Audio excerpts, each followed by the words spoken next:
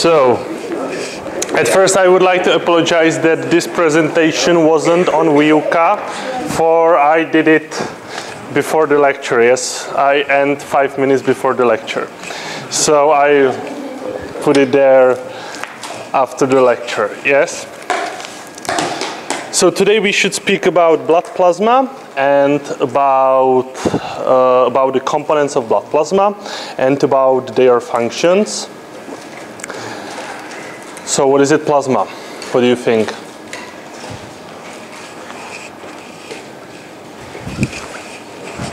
What is plasma?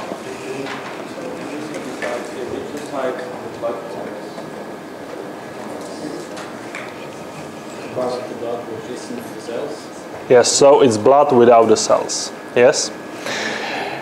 That's quite simple, yes? And that's one side on the plasma. When you take the blood and you do the centrifugation and you prevent the clotting, you will gain plasma. The second possible view is that plasma is part of water, whole body water. Yes, you know that in our body we have about 50 to 60% of water. Yes, and plasma is small part of it. Yes. You should know that inside the cells we have about 2/3 of whole body water, and extracellular fluid forms about 1/3 of the whole water in our body. And from this 1/3, only 1/4 is plasma. Yes? Plasma plus lymph, yes, but plasma is more important. So what is WBW is whole body water. Yes? So that's the whole water in our body. It forms about 50 to 60%. Yes, it differs whether you know that women have lower amount of water, for they have more fat. Also older patients, they have less water, for during our life we lose water. Yes, the babies, they have about 70 to 80% of water in their bodies. Yes, and if you have premature child, it forms about 90% of their body is water. Yes, so small child, that's only the sac of water. Yes. So this is the second point of view on plasma, yes? But during the lecture, we will look only on the plasma as a part of the blood, yes? What's the difference between plasma and serum? Plasma contains those components used for the clotting. Yes, and serum? Yes, serum doesn't. So, what is easier to have, plasma or serum in the hospital? Serum is easier. For serum, you need only blood. You can leave it 50 minutes, and after that you have serum. Yes? There's the answer on this question, what is used more often in medicine? It's serum. Yes? The problem is that it doesn't contain clotting factors, but for the majority of biochemical investigation, it doesn't matter. Yes, the levels of sodium, the levels of metabolites are still the same. Yes, plasma is used in emergency tests. For example, on ER, they use the plasma. Yes, if there is some emergency situation, they take the plasma, they take the blood, they put it in the machine does the centrifugation, and they have very fast the results. And also plasma is necessary if you want to measure the clotting factors. Yes? So on hematology, they use plasma. Other departments use mostly serum. So what do we have in plasma? The components of plasma, what do you think? proteins? So proteins, yes? What else we have in plasma? We have glucose, yes. What else? Salt, so it means ions, cations and anions. Fibrinogen. Fibrinogen, that's protein, yes. Fibrinogen is a clotting factor, number 1, and it's one of the plasma proteins. Gases? We have there gases, yes, that are dissolved. So all gases, oxygen and carbon dioxide. Water? And water. Yes, water forms about 92% of everything, yes? So therefore, on the first place should be water for 92%. Then there are two big groups, low molecular weight compounds. There we have ions, nutrients, or you can call it energy substrates. There's glucose, fatty acids, ketone bodies, amino acids. Then we have here metabolites. What metabolites we have in plasma?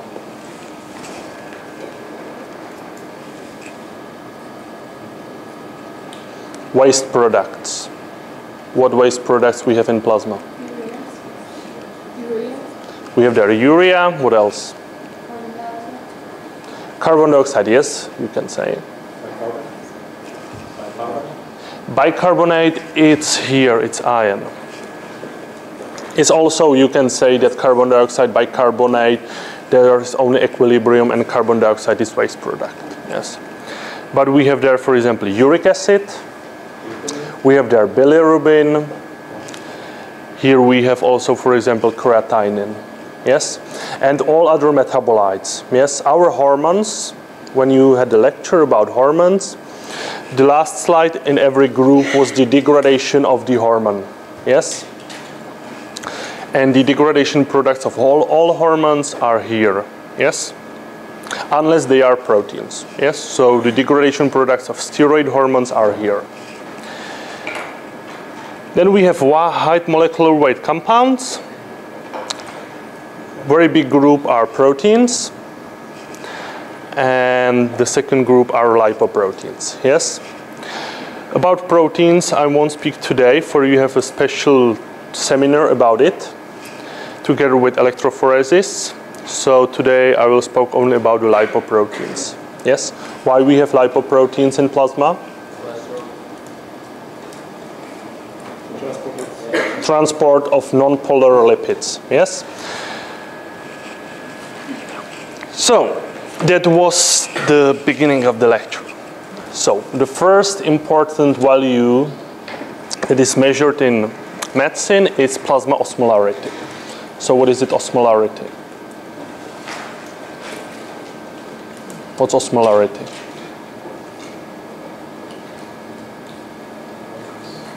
You can read it and you can say it to me, or you can try to remember it.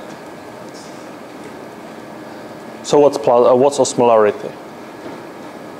It's the amount of particles per 1 liter, yes? In books you can read this value or this value, it doesn't matter. Whether you will write it in milliosmoles or millimoles, it doesn't matter. After this lecture you have to know about 20 values, yes? This is the first value that you have to remember. So the normal plasma osmolarity is between 280 to 200 or 300. It doesn't matter, yes? Millimoles. What is important that the majority of this value is influenced by the low molecular weight compounds. It means by ions, by metabolites, and by energy substrates.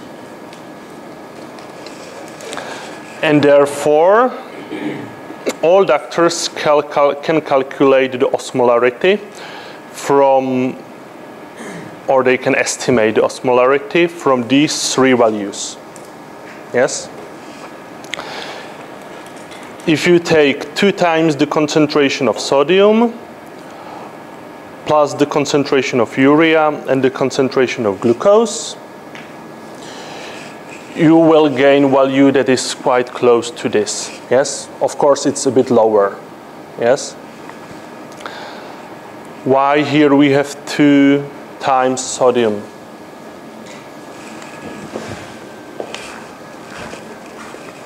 Why here we have only 1 urea, 1 glucose, and 1 there 2 times sodium? Also have 600 sodium as well. So But why there is 2 times? We have sodium in intracellular and extracellular. That's true, but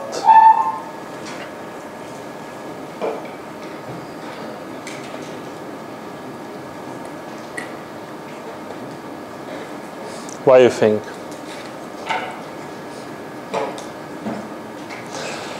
Sodium has plus charge. And if you have somewhere plus charge, there has to be also minus charge. Yes, so in plasma we have a lot of anions. Yes, chlorides, bicarbonate, then proteins are also anions there. But we don't want to calculate with them, and therefore we take 2 times sodium. For we know that according to the law of electroneutrality, the amount of anions and cations have to be equal. Yes? So the amount of cations and anions inside the cell and outside the cells is almost the same. Therefore, here is 2 times sodium. Urea, that's the member of the metabolite, and glucose is the most important nutrient that has the highest concentration. Osmolarity is regulated by antidiuretic hormone. The antidiuretic hormone acts in our kidneys, and in kidneys its effect is that we reabsorb free water from the urine. Yes, from the primary urine we take only water, and therefore we can decrease the osmolarity. Yes? So the regulation of osmolarity is here. We regulate the amount of the free water in our body. Yes? And the hormone is called antidiuretic hormone. It's produced in the hypothalamus.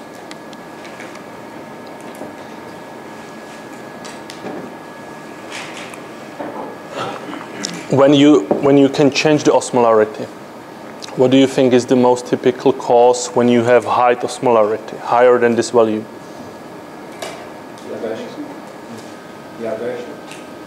Yes, another.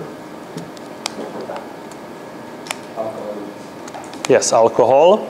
For alcohol has also osmolarity, and 1 promille in blood is about 15 millimoles. Higher. So if you have 2 promilles, you have not 300, but you have 330. And therefore you do not feel so good. Yes? The morning after. For you have very high osmolarity, and I will say you later that our brain doesn't like when we have shifts in osmolarity. Therefore we have headache and we have other problems. This is in Czech, but water that I think you know. Urea also, glucose is the same, sodium, and here we have proteins. On this picture you can remind how the compounds that influence the osmolarity in our body, how they can move through the barriers. Yes, you can see that water can penetrate both the capillary wall and also the cell membrane. Urea can do both. Glucose and sodium cation can go freely only through the capillary wall, but here they need to have some transporter. And proteins, they cannot cross the barriers. Yes? So that's important. The clinical significance of osmolarity.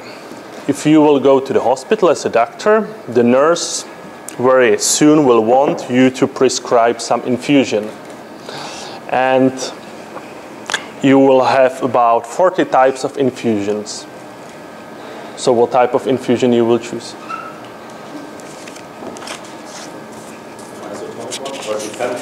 That depends, of course. But you have to know that we have 3 basic types of infusions. That's isotonic, hypertonic, and hypotonic. Yes, that's quite easier. And of course that in most situations, we use the isotonic solutions. Yes?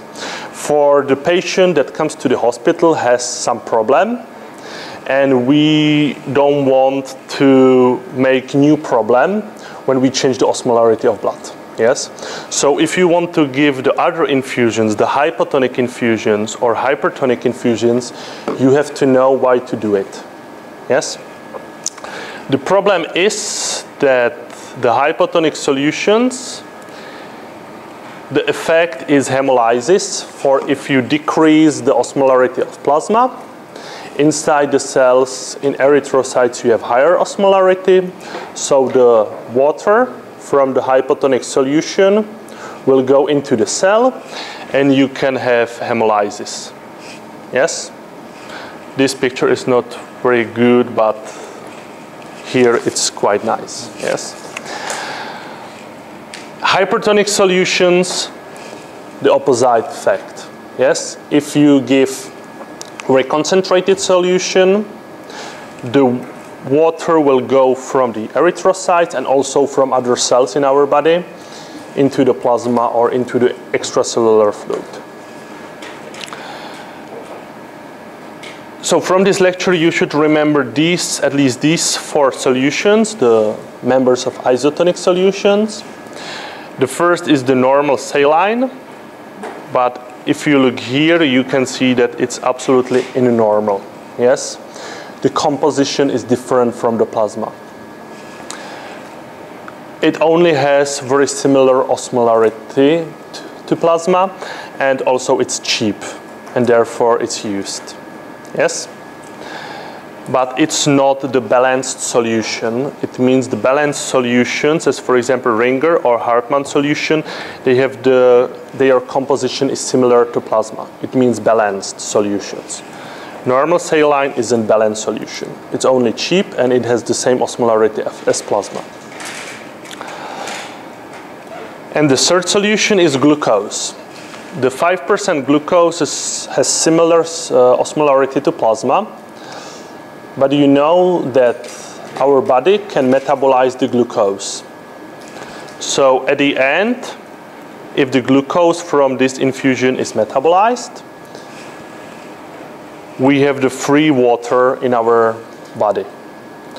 And therefore, sometimes you can read that glucose is hypotonic solution, for you give only free water to the body. Yes? This infusion is used more often if you have a dehydrated patient. Yes? And you need to give him a free water. So the combination of this and these 2 solutions are used for dehydrated patients. Yes? If the patient has dehydration. So this, remember the division hyper, hypo, and isotonic. And you should draw this picture, what's the difference, where the water can go. I said to you that I will tell you something about the brain, yes? Of course that hemolysis is bad, but our brain is very sensitive to osmolarity shifts, and this can kill the patient. The hemolysis can also kill the patient, but more often our patients die due to the problems here in brain, yes? The mechanism is still the same. If you have low osmolarity in plasma, it means you have low osmolarity in the whole extracellular space. Then the neurons and astrocytes, they will take water. And at the end, we have brain swelling or brain edema. Yes? Important is to understand that all our organs will have edema. Yes? Our kidneys will be bigger, our lungs will be bigger, our heart also. But what's the problem between our liver and our brain when it has edema? Which is more dangerous for the brain, the demyelinization? The demyelinization is also a problem, for it can produce the imbalance in our breathing frequency, but more danger is this. Yes, this has very often long effects with the motoric system. Yes, yes, but this is more common and it's bigger problem in hospital. Yes, but why is brain more sensitive to osmolarity shifts than, for example, liver or spleen or kidneys? Because it's in the skull, it's fixed in the skull. Yes. Yes, for in the skull you have still the same volume. And there is something that is called Monroe-Kelly doctrine. And this doctrine that is quite easy. Yes, the doctrine is from the 18th century. When they realized that in the skull can be only three things. What do you think that can be in skull? Monroe-Kelly doctrine. So the volume of brain, that's the first thing. Yes, the volume of cerebrospinal fluid. And the last thing is blood. Yes. So that's not seen. So in brain edema, you increase this. And therefore, the amount of cerebrospinal fluid has to be lower, and the amount of blood also. So, in the first phase, you decrease the amount of cerebrospinal fluid, yes? And you will see that the brain tissue is in the whole skull, yes? There is no cerebrospinal fluid. And at the end, you stop the circulation in the brain, yes? So therefore, the brain edema can quite easily kill the patient, for it stops the blood supply to the brain. Yes? The demyelinization is also a problem, but not so severe. Yes? So therefore, remember the hypotonic solutions are more danger. Yes? The MCD stuff? What? The MCD Monroe-Kelly doctrine here should be K, not C. Monroe-Kelly doctrine, that's quite easy. Yes, that the volume of the skull is still the same.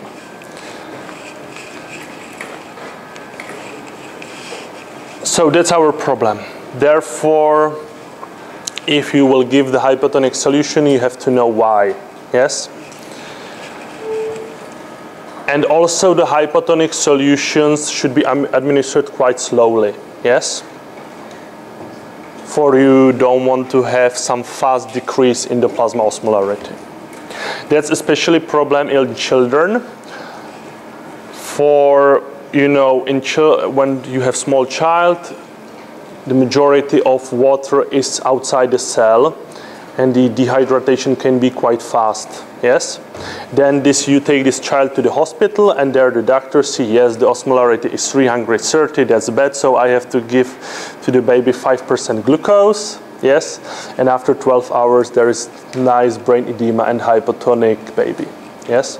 So in pediatry, you will learn that even in these small children, you have to give the hypertonic solutions, but for example, with the osmolarity 315. And slowly to decrease the osmolarity to 315. Then you will give the normal saline. And after that, you can give the normal solutions, for example, glucose. Yes, but not at the beginning. For the brain swelling can develop very fast. So that was about the osmolarity. Here we have the list of low molecular weight compounds. So we have their cations and anions. Their concentration have to be equal. Yes, the sum of their concentration has to be equal. Then we here have the metabolites and the energy substrates. So this diagram you have to know to draw. And you should know that according to the electroneutrality law, the amount of cations and anions is equal. You see that the situation, here we have cations, here we have anions, that the situation is different. In cations, the majority is formed by sodium. This orange, that's potassium, and this brown, that's calcium. Yes? But potassium and calcium. Yes? But you see that the majority it's sodium. Here, in anions is different. About the sodium forms more than 1/2, but bicarbonate forms also quite big part. And here we have something that is called anion gap. So what we have here in the anion gap? What do you think is there? Proteins. For proteins have minus charge under the physiological pH. So here we have proteins. What else?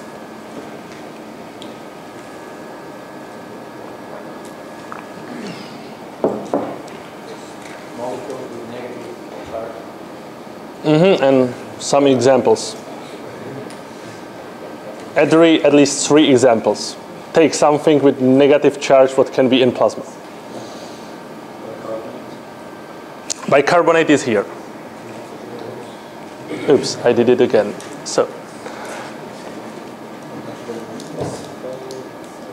there can be phosphate.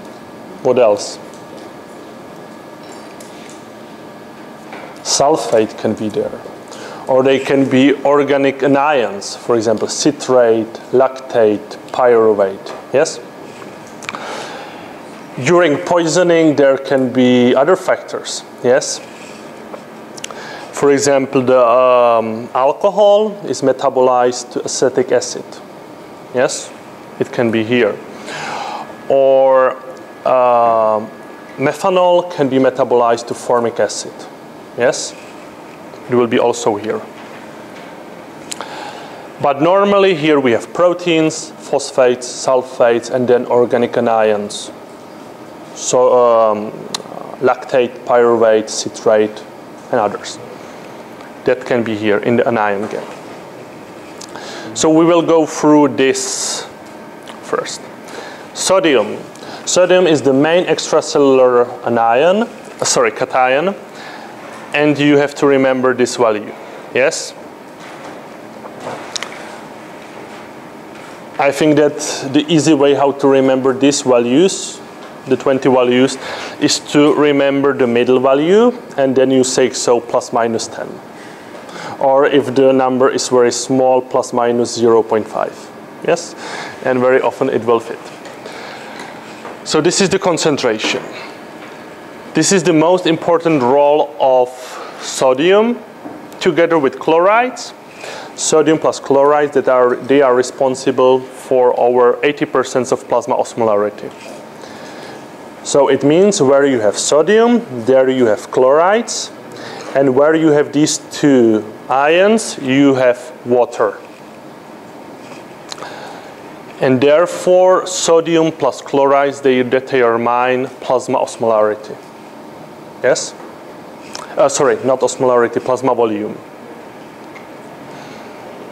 Why we need to have proper plasma volume? It means not only plasma volume, but also the blood volume. Because otherwise you develop edema. Edema you develop when you have more water than normal. Yes. Maintain blood pressure in order Yes. to deliver oxygen. Yes, so we need to have the proper blood volume to have normal blood pressure. Yes? If you have higher volume of plasma, it means you have more extracellular fluid. You will have edema and hypertension. If you have lower volume of plasma, you will have hypotension and shock.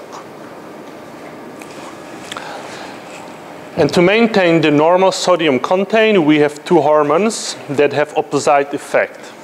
The first is aldosterone. Aldosterone is a hormone that is able to reabsorb sodium back from urine to our body. Yes? So you produce the primary urine in glomerulus, and then in tubules, the aldosterone can reabsorb the sodium back to the body. Sodium together with water. Yes? Sorry, so you said it reabsorbs Sodium. from where? from urine. Yes, you know, in medicine we say that we have the primary urine, that's the urine that is filtrated from blood, and that at the end we have the definitive urine, yes, that is excreted. And the difference between this is very big, yes. Every day we produce about 180 liters of primary urine, and we excrete only 2 liters, yes? And aldosterone is able to reabsorb sodium from the primary urine. The second hormone is atrial natriuretic polypeptide. Natriuretic, it means that it excretes sodium from the body. So opposite effect to aldosterone.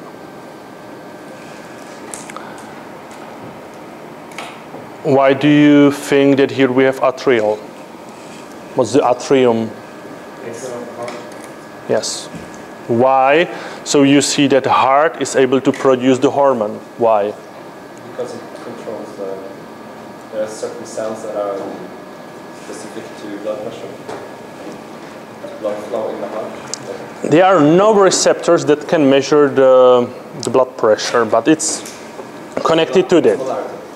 Not osmolarity. But if you have very high blood pressure, heart is only pump. So if you have high blood pressure, it's very high work for the blood, for the heart. So high blood pressure means that the stretch receptors in heart do the signal. We have high blood pressure, so we have to excrete sodium. Yes, that's quite simple function, and why the atrial receptors can regulate the blood pressure through the content of sodium in our body. Yes? If you have low blood pressure, so it means you have lack of sodium and water, there is no signal here, so no atrial natriuretic polypeptide, and you have only aldosterone that reabsorb the sodium back. Yes? Is it sensitive towards the diastolic pressure when it opens the agent? If it's so that if you have overexpansion of the arteries and also the not only on arteries, in the whole heart, then the stretch receptor says we have to decrease. So it doesn't matter whether diastolic or systolic, yes? For, atrial natriuretic polypeptide is polypeptide that is produced in atrias. But in other parts of heart, we can produce also something that is called brain natriuretic polypeptide, for it's also produced in brain, but also in heart. So we have the whole heart can regulate the blood pressure, yes, the content of sodium.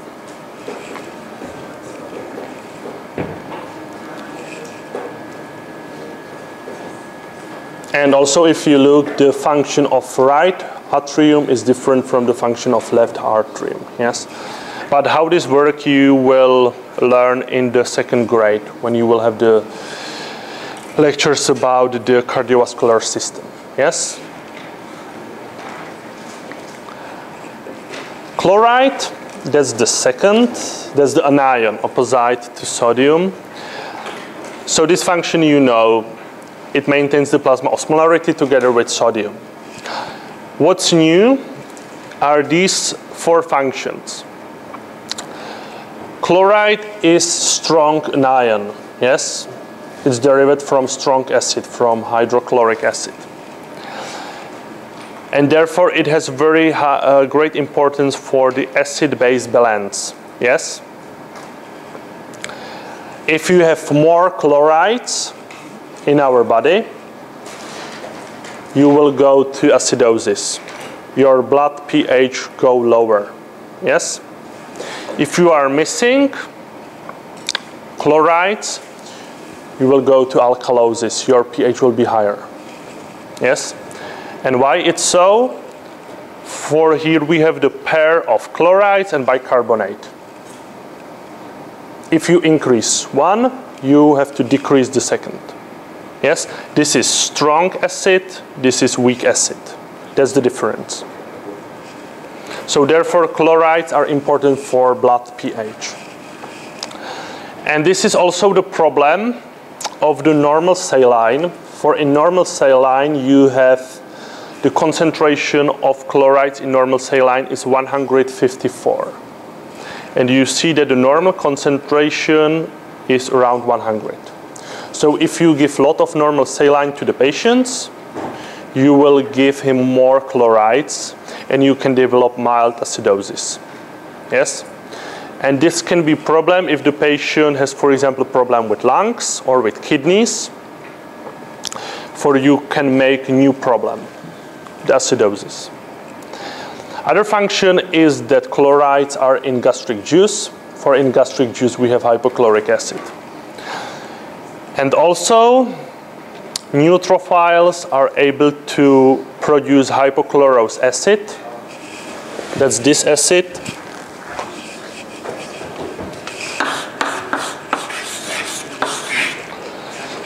They can produce hypochlorous acid from chlorides and from hydrogen peroxide. And why they produce this acid?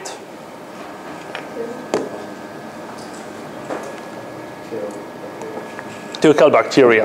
Yes? How they synthesize this, you will learn in other lecture about the metabolism of cells, of blood cells. Yes? But from today, remember, chlorides are used to produce hypochlorous acid to kill bacteria. So these 4 functions you should know.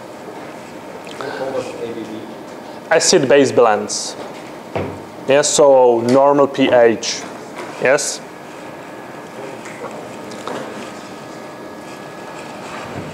Potassium.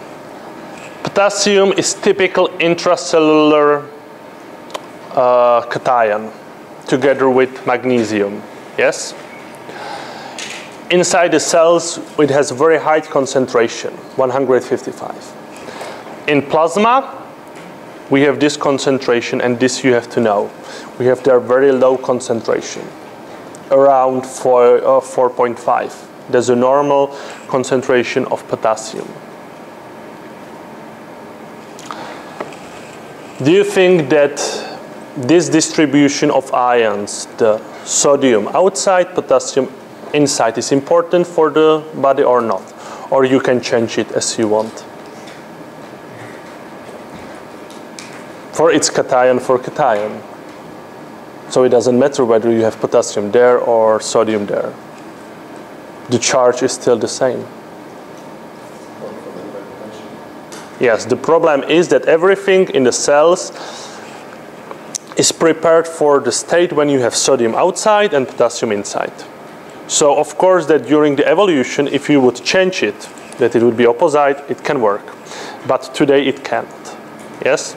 So that's the problem. So the proper distribution, sodium outside, potassium inside, is important for many functions of the cells. Yes? Is important for the membrane potential, and the proper distribution is maintained by this pump that you know, NAK ATPase. To see what would happen if you change the concentration of potassium in plasma, you can see the EKG. Very nice, you can see that if you have hyperkalemia, you will see how if you increase the concentration, how you change the EKG. If you see this on EKG, it's not normal, it's called ventricular fibrillation. Yes? So there is no action of the heart. Yes? So this is, when you see this, you have to start the resuscitation.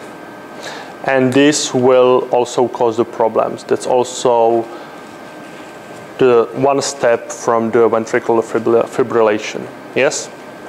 So these are typical signs how look EKG when you have hyper or hyperkalemia. Yes?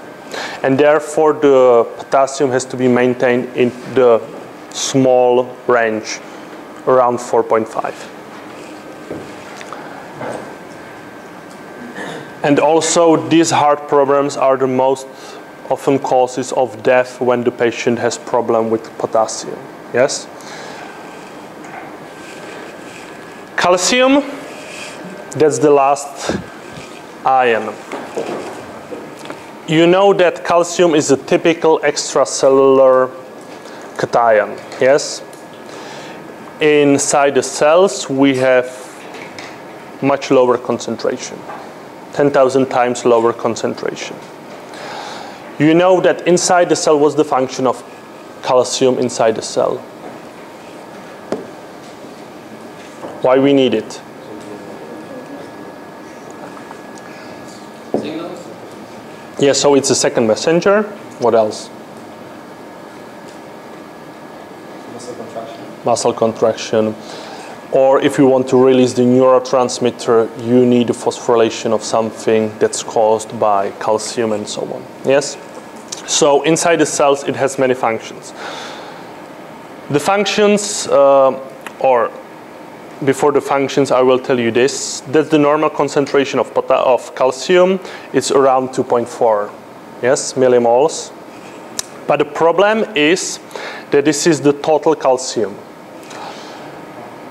But important is that in plasma we have free and bound fraction, yes? And in calcium it's important, yes? All cations have the free and bound fraction, yes? But it has clinical significance in case of calcium. So what do you think is free and bound fraction?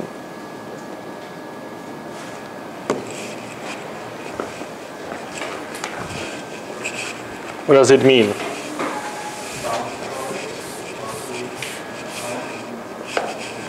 One more. It's either bound to proteins or in a larger structure, or it's free circulating ions. Yes. So the bound fraction means that calcium is bound to something. About 46% of calcium is bound to plasma proteins. About 80% of this to albumin. The rest to globulins. Then very small part is bound to some small anions, bicarbonate, citrate, lactate. Yes? But important is this, 48% is free. Yes? That's the free fraction, ionized in plasma. So these two remember. One big part bound to plasma proteins, second free ionized in plasma. And important is that only the ionized calcium is physiologically active. It can do the action. It can go inside the cell. Yes? This cannot. Yes? This calcium can be used for blood clotting. This not. That's bound to albumin. So only this is important. Can you change ratio of these two fractions? Or can be these two fractions, the free and bound fraction, changed, even if the total value of calcium is still the same? Yes? You have two patients, both of them have the total calcium 2.4. One will have no problems, and the second will have normal signs of hypocalcemia. Yes, it means cramps and other things. So how is it possible that the total calcium is the same, and one patient is normal, and the other patient has the hypocalcemia? Increase or decrease albumin or by more or by less? And then you Yes. decrease or increase. So normally we cannot produce more albumin than normal. So here you can of course change the concentration of albumin, then you have hypoalbuminemia. What is the end of that? You have more ionized calcium. Yes? So this cannot cause many problems. If the total calcium is normally and the ionized calcium is a bit higher, it's no problem. So the patient with hypocalcemia, with normal calcium, but with the signs of hypocalcemia, has to have lower this fraction. So how you think you can lower this fraction? But the total calcium has to be still the same. Maybe pH changes. And how it works? I'm sure maybe hypocalcemia is associated with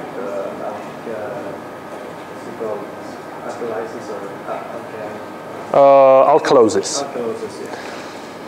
So why is hypocalcemia related to alkalosis? Why you think? There's the idea here. Is it true or not? If yes, why?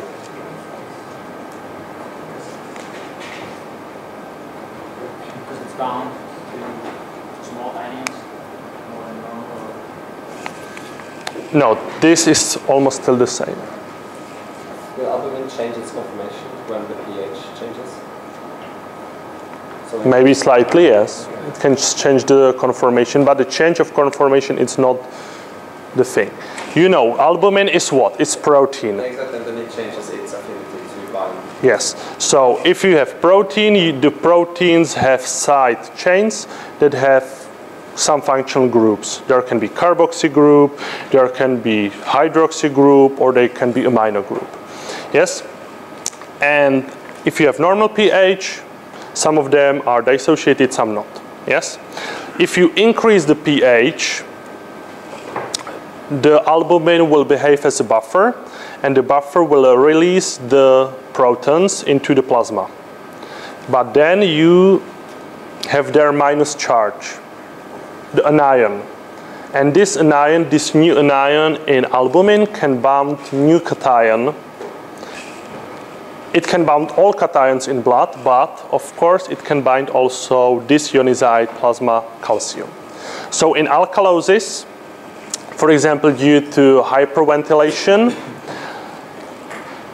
if you hyperventilate, you will breathe out carbon dioxide, you will make the plasma pH higher, alkalosis, and this calcium will shift here. It will bind to albumin, yes? And you can develop something very similar to epileptic seizure, yes?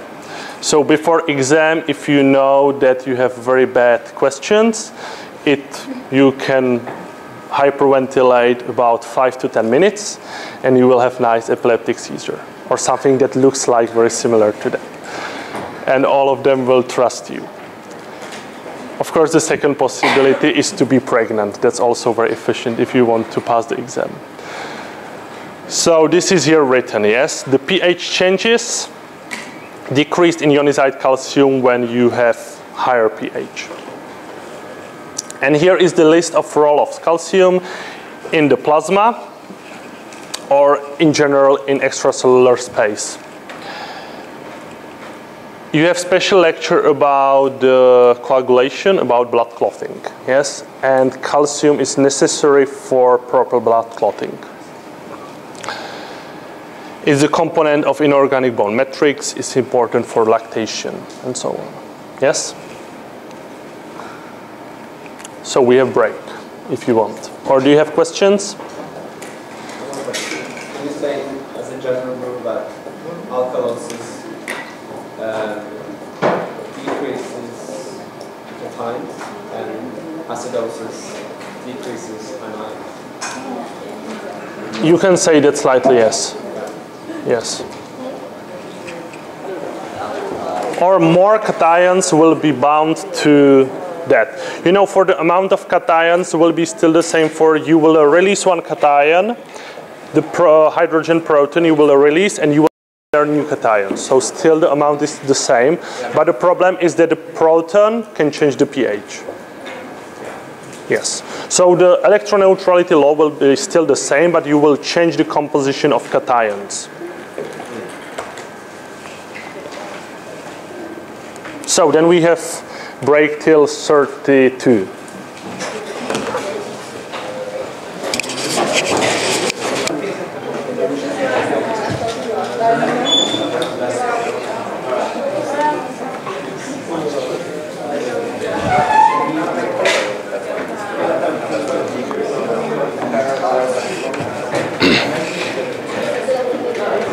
So here you have the list of energy substrates in our body. You have to remember these values: value of glucose, fatty acids, and amino acids. Yes? Here you have some small note to something, for example, that glycemia is strictly regulated, or that here the most common amino acid in our blood is glutamine. On the second place we have alanine. And that fatty acids are transported on albumin. Here we have nitrogen waste products. And you have to remember these values. Yes? So ammonia, creatinine, urea, uric acid, and bilirubin. You know, the bilirubin is more complicated, for in blood we have conjugated and unconjugated bilirubin. But you have special lecture about this with Dr. Tranka, about the metabolism of heme. And metabolism, it means synthesis and degradation of heme. For bilirubin is the waste product from heme. Yes? But these values you have to remember. So the high molecular weight compounds in our body. About proteins, you have special seminar, so we should speak only about the lipoproteins. How are lipids transported in our blood? So there are three possibilities. So albumin is, on albumin we transport what? Free fatty acids especially. Then also other things, but it doesn't matter. What else? The second possibility, in lipoproteins, so the non-polar lipids are transported in lipoproteins. And the third possibility is freely in water, in plasma. And here we have, for example, ketone bodies or short chain free fatty acids. Yes? So three ways. Dissolved in plasma, we have short chain free fatty acids and ketone bodies. Fatty acids with longer chain are bound to albumin, and other lipids are transported by lipoproteins. Lipoprotein is this. It's the particle that has non-polar core, where we have triacylglycerols, and this yellow is what? Cholesterol. Not this. That's cholesterol ester. Yes, so cholesterol ester means that the hydroxy group on cholesterol, it's this, is esterified with some fatty acid. Yes? So in the core we have cholesterol esters that are absolutely non-polar, and triacylglycerols. And the surface of the particle consists of phospholipids, there's a normal membrane, with some proteins. Here we call them apoprotein. Yes? That's the same as we have enzyme and apoenzyme. Yes? So therefore here we have apoprotein and non-esterified cholesterol. Yes? The hydroxy group can look outside the particle in the plasma. So this is the typical composition of the lipoprotein. We have only one cholesterol in our body. Cholesterol ester also triacylglycerols. What can differ is this. We have plenty of apoproteins in our body. We have three big groups of apoproteins. The first group is the apoprotein that have some structural role. And they are two members, apoprotein B100 and apoprotein B48. Yes? So these two apoproteins have specially structural function. The second group are apoproteins that are cofactors of some enzymes. For example, apoprotein C2 is cofactor of lipoprotein lipase.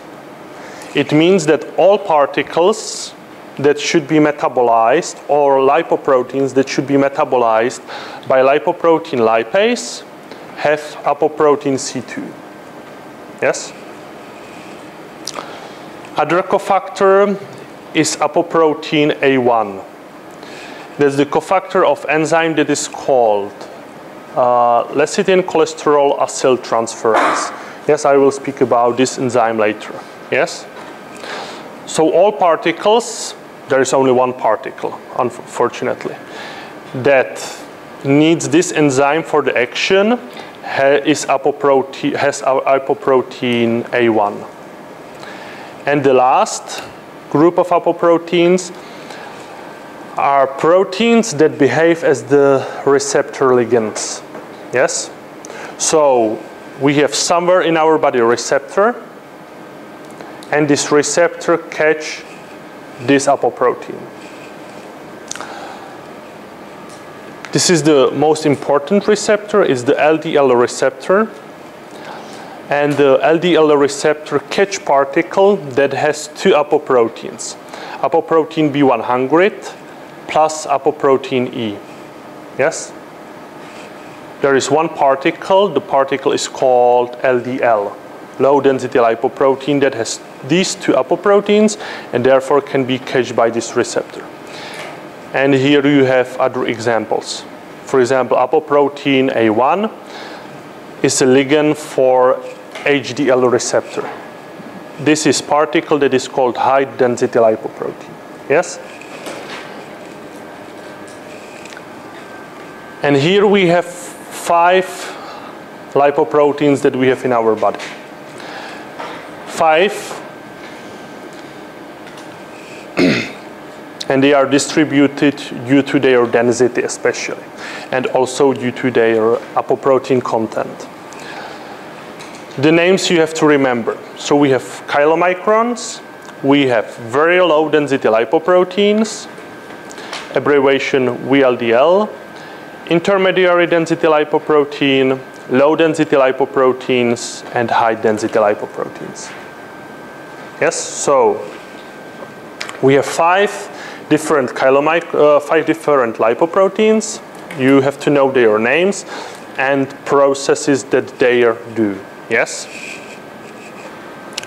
On this slide you have one sentence, and this sentence you have to know. Yes? Other things you can derive from this sentence. Yes? So in one sentence we can say that chylomicrons carry triacylglycerols and cholesterol esters from intestine to our tissues. Yes? Function of high density lipoprotein is to collect the cholesterol ester from tissues, and it transports the cholesterol esters into the liver. There the cholesterol esters can be degraded or converted to bile acids, and cholesterol can be excreted. Yes?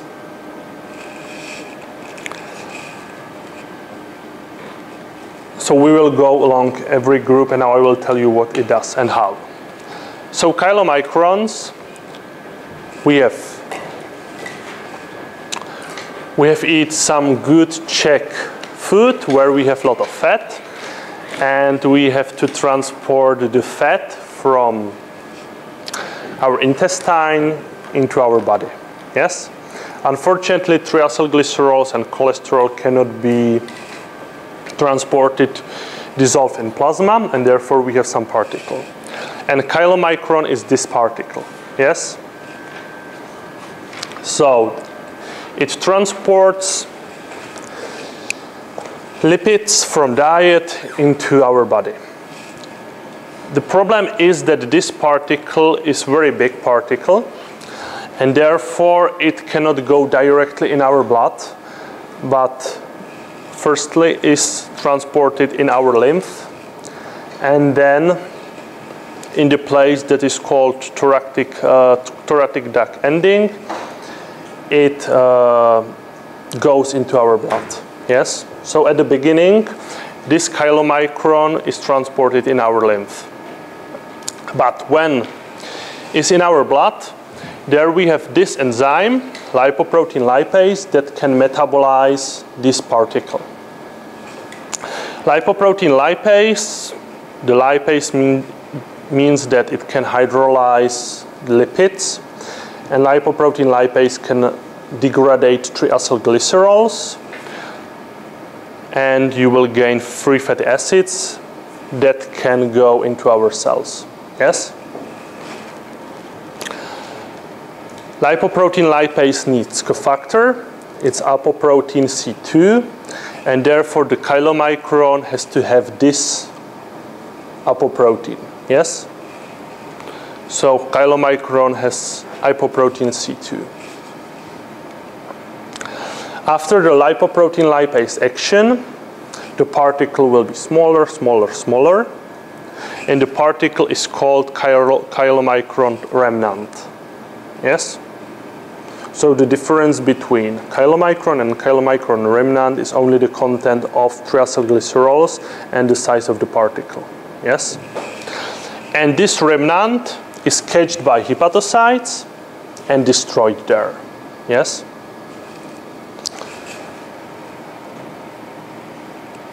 This particle is catched by the scavenger receptor that has ligand apoprotein E, but this you do not have to remember. Important is this. So that's the chylomicron. Do you understand? It transports lipids from intestine to our body, in the lymph, then in our blood. In our blood, it distributes fat into our tissues, lipoprotein lipase metabolize the particle, and at the end it's catched in liver. Second particle is very similar to chylomicron, but the difference is that it transfers triacylglycerols that are produced in liver. You know that the chylomicrons can be produced in our liver, triacylglycerols can be produced in our liver. If we eat saccharide-rich diet, in liver we convert saccharides to lipids, and this conversion is in liver. And we need to transport these triacylglycerols to our body, to adipose tissue, to muscles. And therefore we have the very low density lipoprotein. Yes? Therefore it's metabolized also by lipoprotein lipase. Yes? And therefore this particle also has to have the apoprotein C2, the same cofactor as the chylomicron. Yes? So very similar function to chylomicron. But here is one new thing. This very low density lipoprotein can communicate with other lipoprotein particles. It can communicate with high density lipoproteins. Yes? There is enzyme that can transport, that can take two particles, a very low density lipoprotein and high density lipoprotein, and exchange the lipids that they contain. Very low density lipoprotein contain only triacylglycerols, and high density lipoprotein contain only cholesterol esters. So after this exchange, you will gain very low density lipoprotein that contain triacylglycerols and cholesterol esters. Of course, it has to contain more triacylglycerols and not so high amount of cholesterol esters. And high density lipoprotein that contain cholesterol esters and some amount of triacylglycerols. And this shift in the composition will change their density. And we do not call this particle very low density lipoprotein, but we call it intermediary density lipoprotein. So the difference between very low density lipoprotein and intermediary density lipoprotein is only the ratio of triacylglycerols and cholesterol. Yes? For this, influence the density. Therefore, intermediary density lipoprotein is produced from very low density lipoprotein. Here is mistake. Here should be the cholesterol ester transport protein. Sorry. And I forget to tell you that the enzyme that does this exchange is called cholesterol ester transport protein. Yes, the abbreviation CETP. for it transport cholesterol between the particles. Yes?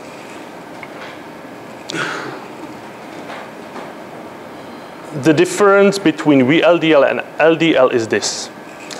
What's the fate of the intermediary density lipoprotein? We can say that it's similar to chylomicron remnant. Yes, therefore this fate is similar. It goes into the liver, and there we have two possibilities: to destroy this particle, and then we have in the liver triacylglycerols and cholesterol ester. Or the second possibility is that in liver we have lipase, hepatic lipase, that can hydrolyze all triacylglycerols in this particle, and then in this particle you will have only cholesterol esters. And the liver will put into the particle some more cholesterol esters, and you will gain new particle that is called low density lipoprotein. So to make it more clear, you can say that very low density lipoprotein, intermediary density lipoprotein, and low density lipoprotein is still the same particle. Yes? It has almost the same apoproteins. Only difference is that here you have a lot of triacylglycerols, and here you have a lot of cholesterol esters. And here you have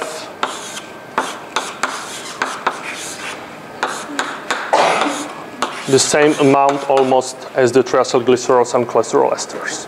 Yes? That's the difference. But I will only end.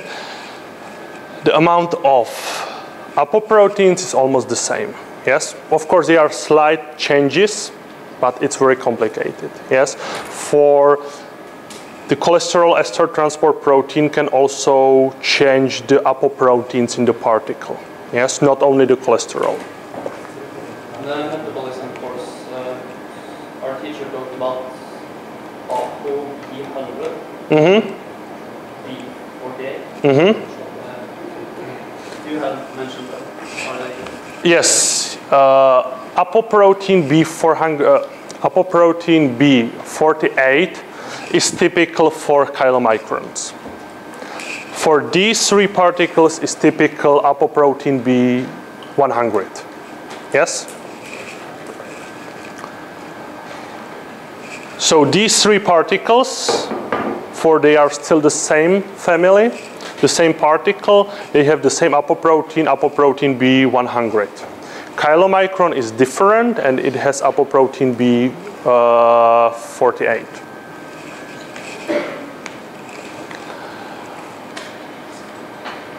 So we gained the LDL particle. LDL particle is the particle that can be produced from intermediary density lipoprotein by the hepatic lipase. Or in liver, you can synthesize it de novo. Yes? So in liver, you can produce also new particles. Yes? Or you can take the intermediary density lipoprotein and change it to low density lipoprotein. Important is that in low density lipoprotein, we have high amount of cholesterol esters. And the fate of this particle is to take the cholesterol esters to the tissues. Yes? If some cell needs cholesterol esters, it will put the LDL receptor on its surface. And you remember that the LDL receptor binds apoprotein B100 and apoprotein E. This particle has to contain both these factors, both these apoproteins. In your books, you will read, or only in newspaper, you can read that we have bad and good cholesterol.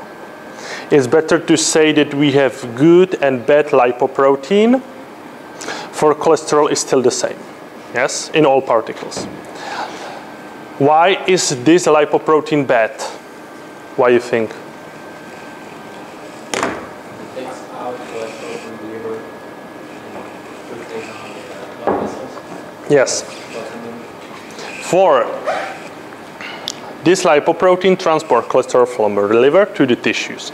If you have very high level of this cholesterol, then the body tries to catch the cholesterol, and not only the cells that need the cholesterol esters, but plenty of cells will make this receptor to catch the cholesterol. And also the cells in our blood vessels can do it. And after 10 years of high value of low density lipoprotein, you have nice atherosclerosis. Yes? So therefore we call this particle also atherogenic particle. And you have to know these values. The other values of these other particles you do not have to know. But you have to know that the plasma concentration of LDL particle has to be lower than 3 millimoles. And patients with diabetes have to have below 2.5. Yes? Here is below. For the lower value, the better. Yes? It's atherogenic compound. So that's low density lipoprotein. Transport cholesterol from liver to tissues.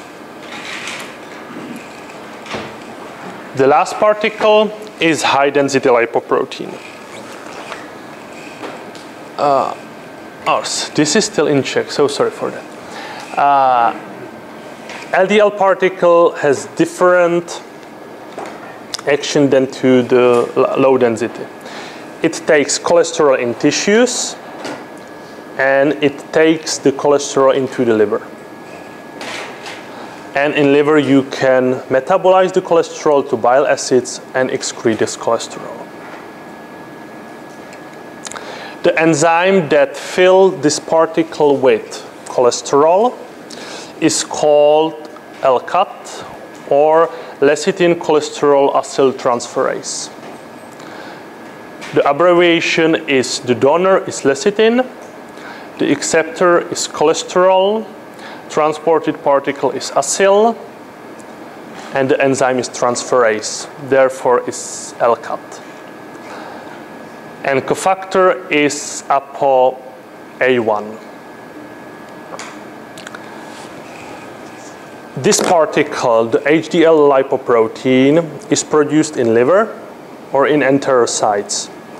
And at the beginning, this particle is small empty disk that contains only membrane and apoproteins. This is called the nascent LDL, yes, empty disk. This disk goes into the tissues, and the lecithin cholesterol acyltransferase take the cholesterol from the tissue into this particle. So the older particle, the bigger particle, and the more cholesterol it contains. Yes? But it has different apoproteins, and therefore it cannot be caught by the LDL receptor. Yes?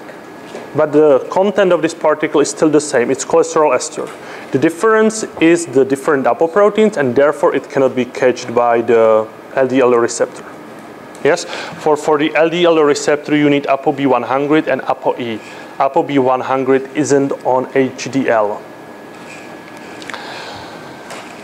Therefore, in books, you can read about many subgroups of HDL.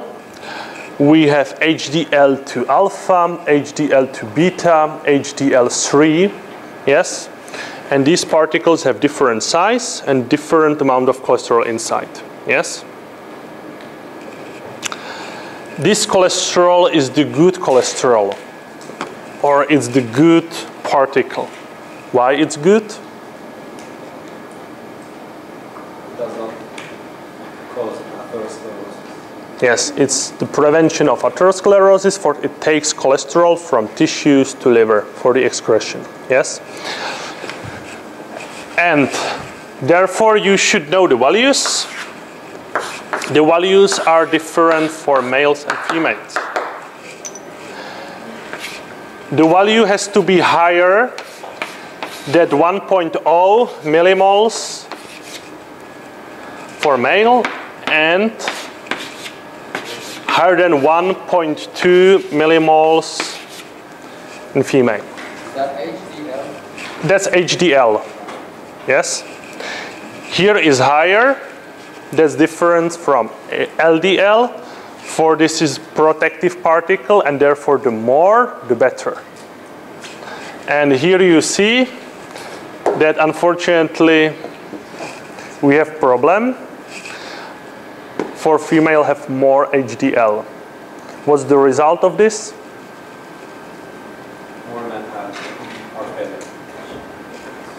More men die of heart failure than Yes. We die more often, or males die more often due to cardiovascular diseases. Or it's better to say that we die sooner. No, it's true. For if you look into the statistics, you will see that more females die due to cardiovascular diseases. But if you take the whole population, but if you put it due to the age, you will see that we are, unfortunately, here. For this difference is only before the menopause. Yes? For this difference is caused by female sex hormones. So, when there are no female sex hormones after menopause, the values will be equal. Yes? So the difference in the morbidity and mortality due to cardiovascular diseases, the big mortality is before 50. Yes? It's very rare that the female has some problem. But then after 70, the ratio is absolutely the same. And therefore it's true that females die also due to cardiovascular diseases, but not soon enough.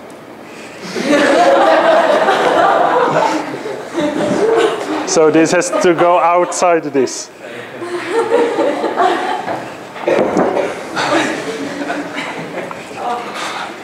So therefore, in the statistics, you will see that that female die also.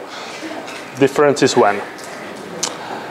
So that's about the HDL, and it should be everything from the lecture. So 3 minutes. That's quite good. So, do you have any questions to this? If you will have problem, then you will look like this way. Patients with high cholesterol have this. I think that you cannot see it, but in the computer it looks like nice. This yellow depositions of cholesterol and fat, and also here in cornea we have arcus lipoides cornea. That's also the cholesterol. Yes. And I will also make one competition. I make it also with Czech students. One teacher that teaches you has this. Yes? So if you will find who is it, then during the next lecture I will give you lollipop. Yes? Or if you know it. So do you have any questions?